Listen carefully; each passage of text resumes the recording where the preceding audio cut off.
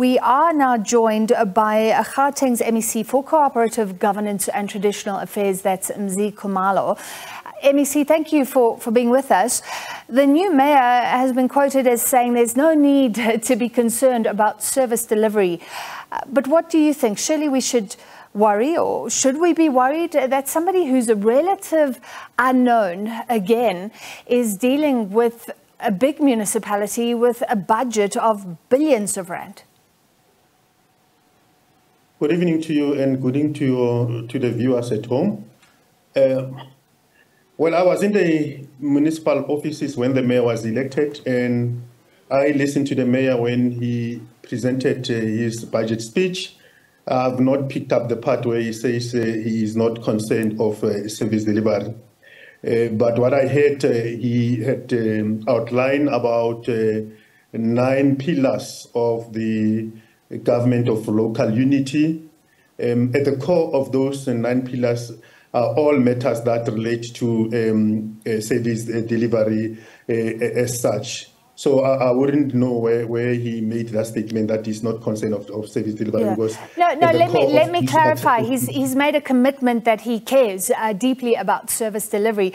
But the issue of mayors changing, a lot of the parties have downplayed that in any way, regardless of what the mayor said today. But they've downplayed it and said it's okay, things will continue to happen on the ground. However, we're hearing from residents and we're hearing from concerned analysts saying that there's a huge link between those mayoral struggles, the leadership battles at the top, and what is happening on the ground. Well, I think we should understand how a municipality works. So a municipality passed its budget around June, and the budget comes into effect on the 1st of July of every financial year. So the budget that is in Johannesburg now was passed on the 1st of July of 2022. And that budget becomes the commitment at which the municipality works on the basis of, in terms of the programs that they're implementing. And that budget gets adjusted once in that financial year, and that adjustment would have happened around February, March. And once the adjustment has been made, it means the commitment that are made in that particular budget remains until a new budget is adopted as such. So that's the first thing I want to clarify. So it means that from an administrative point of view, the budget that was adopted and adjusted by the municipality is the budget that will carry us between now until the new budget on the 1st of July. However, the importance of having the executive mayor at this particular time is the fact that in the period that we are in, municipalities have had a draft budget presented before them for the next financial year, 2023-2024. Linked to those draft budget are matters of the IDP, the Integrated Development Plans. So the law says the mayor of a municipality must make determination of the need of that particular municipality. So it means that with that draft budget and the IDPs that were presented in that municipality, the mayor must then go and consult communities with on the basis of the needs that are to be determined. And we think that's the first task that the new executive mayor must do. Linked to that is, of course, a reviewing of the IDP and taking into account the new IDPs that are in the draft IDP document as it is.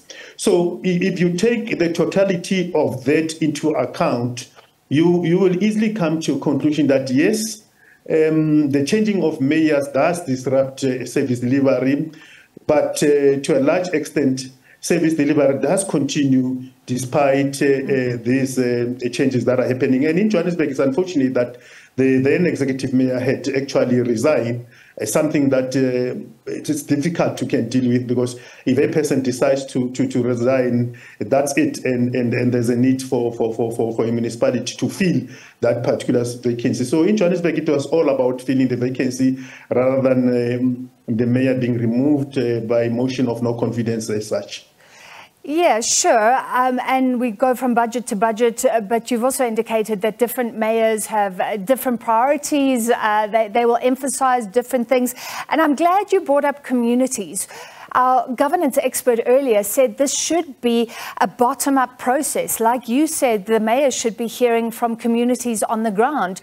So what do you do with the fact, MEC, that the South Africans we are talking to tonight, the people who live in Johannesburg mainly, are saying they feel forgotten? Nothing they say or do ever gets considered. Their needs are not considered. And the experts are also saying that there isn't a bottom-up approach. It really comes from the top. These plans are made. I mean, these mayors that are fighting for their political survival, how do they even have the time to go and find out what communities need? Well, I really sympathize with that particular view, but also I think ourselves as society are to be blamed, including yourselves as the media houses and so on. What is the point that I'm raising? The point that I'm raising is that there is a bottom-up approach in the municipality, because the IDP are primarily the needs that have been identified through the engagement, discussions and meetings that are taking place at a ward level. The unfortunate thing is that those meetings and those activities are not given the media attention that the resignation of the mayor or the replacement of the mayor would receive. To that extent, it can create in the minds of people that the only thing that we are concerned about, it's about our own replacement and so on. But if things were fairly communicated and fairly coverage was done on those activities that are taking place, the communities might have a different view as such. And then largely, if those meetings are convened by those particular ward councillors and together with members of the mayoral committee and the administration of the municipality communities, many of us should be attending, and it will change the. As I'm talking to you, so, I know that as late as today, there are other municipalities that are engaged on community meetings to determine the needs of that particular communities. MEC, are you saying we should focus on the good news or meetings that are taking place rather than a whole municipalities, residents saying that their trash is not being picked up? Whole swaths of Soweto saying they have no power. The roads are just impossible to navigate. The point I'm making is we shouldn't create in the mind of the residents of the city of Johannesburg that the only concern that those councillors that are elected there is about the replacement of mayors and it's about their own positions. No, I don't think we should do that. What I'm saying is that those councillors assist with the work of consulting communities on those challenges that you are making reference to. The fact that they in some instances refuse is not removed as per timetable. The roads are not looking good. Storm water, the sewage, spillage all over and so on. And that the ward councillors in their consultation with communities are engaged in an attempt to address those particular issues. So the point really I'm making is that we shouldn't create a situation that suggests that everything else is not happening except the replacement. All right, sure. Now, I guess it depends on the ward councillor, but we have heard from several people tonight saying that their ward councillor simply does not care. Thank you for your time, Gauteng MEC for Cooperative Governance and Traditional Affairs, Mzi Khumalo.